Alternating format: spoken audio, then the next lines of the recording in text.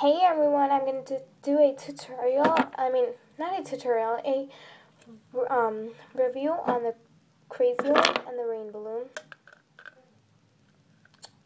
Okay, so first, the rainbow loom.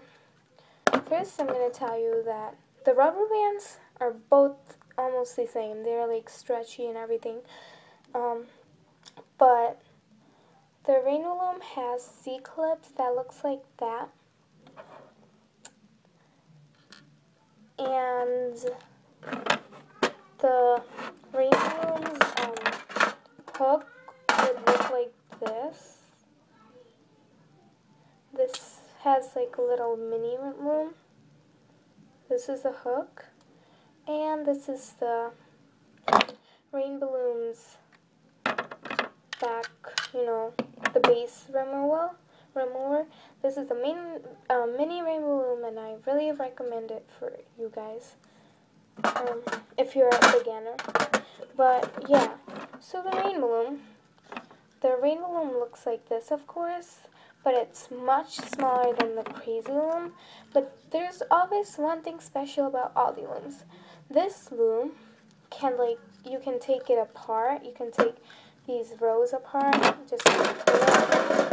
And as you can see, you could take it apart. So yeah, that's like what the rainbow loom is.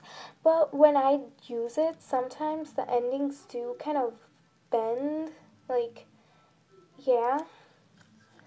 So that's the only bad part about the rainbow loom, but everything else is amazing. And one more thing that's bad about the rainbow loom is that it's like smaller than the cra-Z-loom.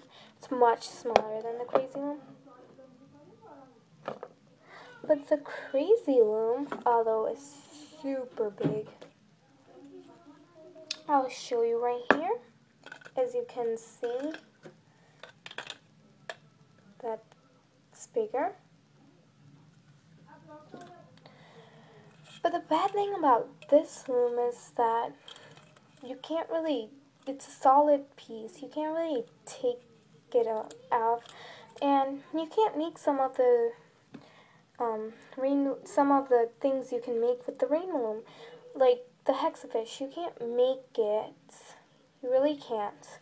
I tried a lot. You really can't. And this is how the hook would look like. It's like this, and then the back is like this. Nothing special about it. It's just a hook. And the cool thing about this is that you can actually just, if you have another rainbow loom, you just put it on, just do that. Same thing with this one, just put it on like that. You don't have to take the base off and everything to attach two looms to it. So yeah, that's the good part about the cra-Z-loom. I do recommend, if you're a beginner, I do recommend you getting this loom before getting the rainbow loom, because when I was new, I did get this one and it was really helpful. And these are the clips for the cra-Z-loom. It's an S-clip. They're called S-clips, and because they look like S. The bad thing about these is that you can only put one loop of rubber band on. You can never put two loops. So, and you can on this one you could put as many you want. So yeah, that's also the bad part. So, but yeah, if you're a beginner and you want a loom, get this one. And of course, this one was $1 cheaper at Target or Toys R Us, same price, but just $1. So so yeah, this was $15.99, and this was $16.99 at Michael's. This I got it from Target. If you want a purple one, you get it from Toys R Us. But yeah, that's the review. Yeah, so I hope you get one for yourself and have a great day.